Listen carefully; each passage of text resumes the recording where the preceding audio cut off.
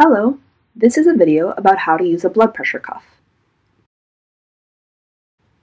Open the box and take everything out. Take any plastic off of the pieces.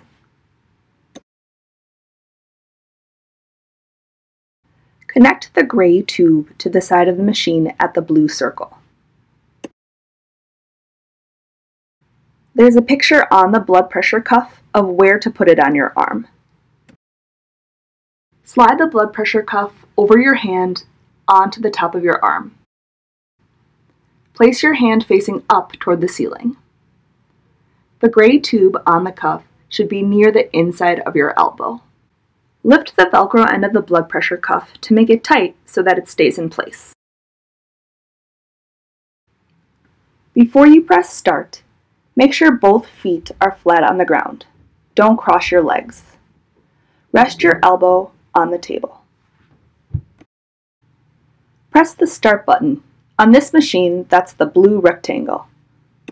Do not talk or move while taking your blood pressure. The numbers on the machine will go up, then back down. The top number and the middle number are your blood pressure. In the video, this person's blood pressure is 103/65. The bottom number is your pulse, or how fast your heart is beating. Slide the blood pressure cuff off your arm and put it away in a safe place. Write down the numbers or take a photo of the numbers to tell your healthcare provider when you talk to them.